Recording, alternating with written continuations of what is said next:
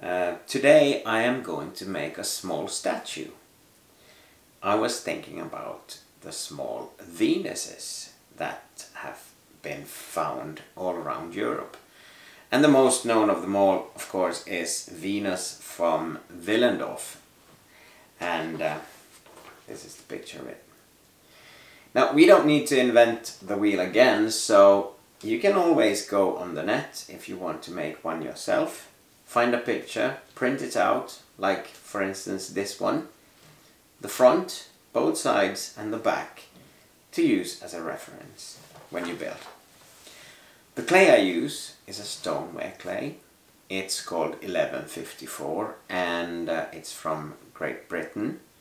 It's perfect for this because it has a lot of grog. The color is like sand, so I will not even glaze it when it's done. When it's dry, I will just burn it in. Okay. So now let's go into the video and make a small sculpture.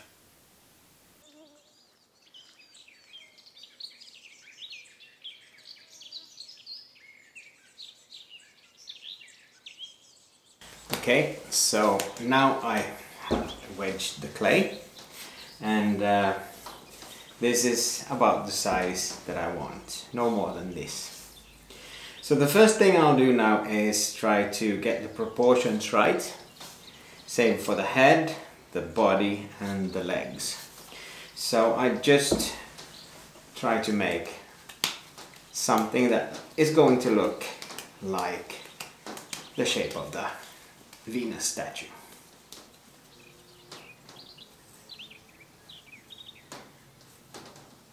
So this is about the head, body, and then the legs.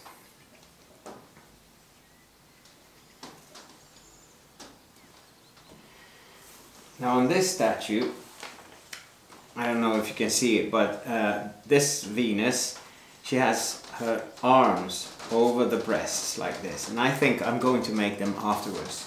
So I concentrate on making the body now.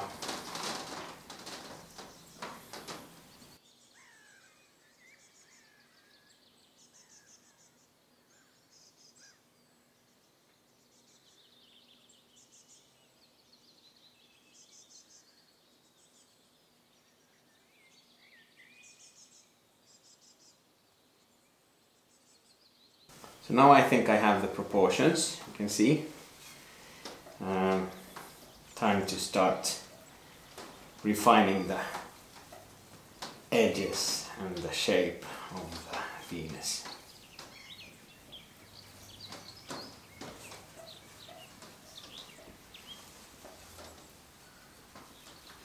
As you can see, I'm using mostly just my fingers. I will use some kind of tools also, but I think it's easier to feel the clay this way and to get it right.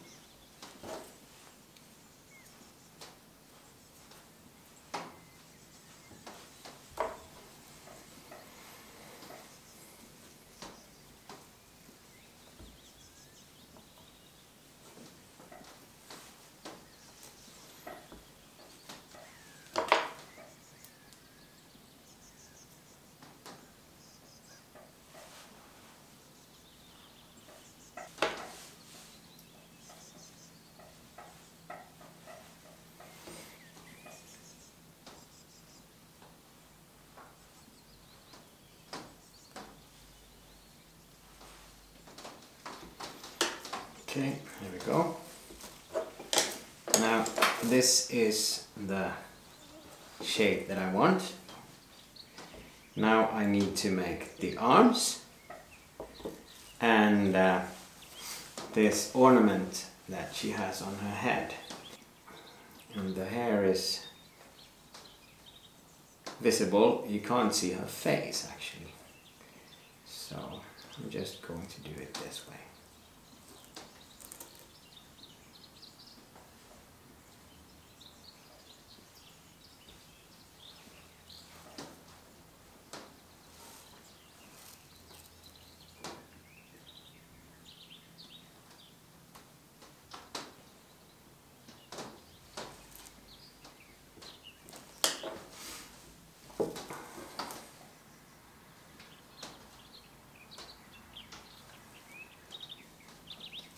Okay, now I will just use my stick to make some grooves into this, so it looks like hair.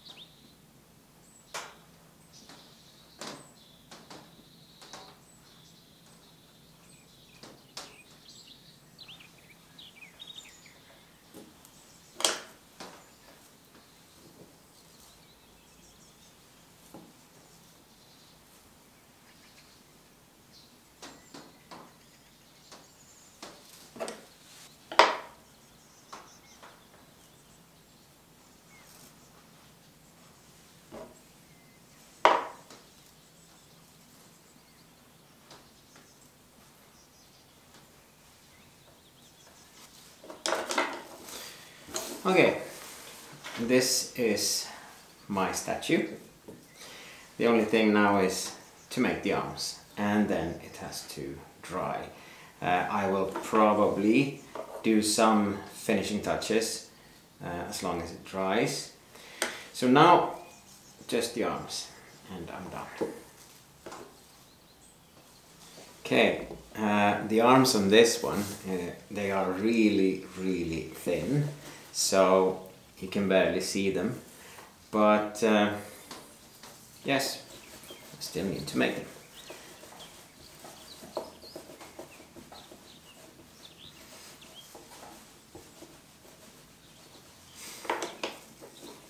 So I cut them the same length and of course the width, so I can use these. Now I didn't bring out my slip, so I will just use this wooden tool to make myself some slip to put on. Just like that.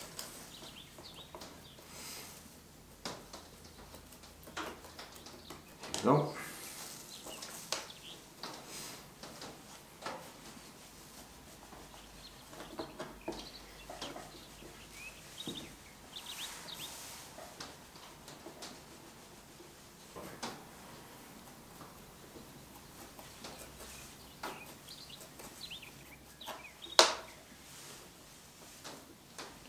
So her arms are like that, and then up there. Like that.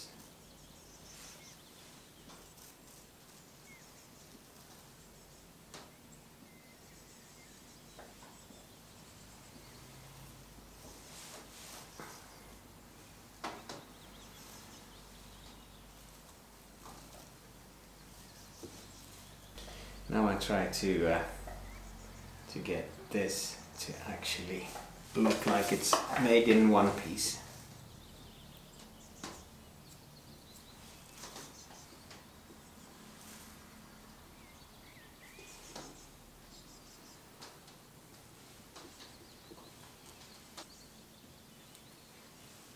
Okay, and the last thing I have to do before letting it dry now, because this is kind of thick and it's not hollow, so there's a risk that I will blow this up in the kiln if I don't make a small ventilation hole into it. So I will measure now. I probably need this much, and I just make a hole right here from the top of the head into the body, and try of course to keep it so it will not come out anywhere.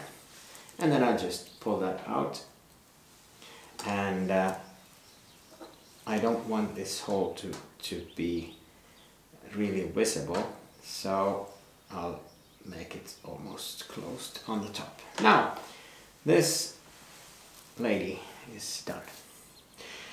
I will let it dry and burn it, and I will not put any glaze on it.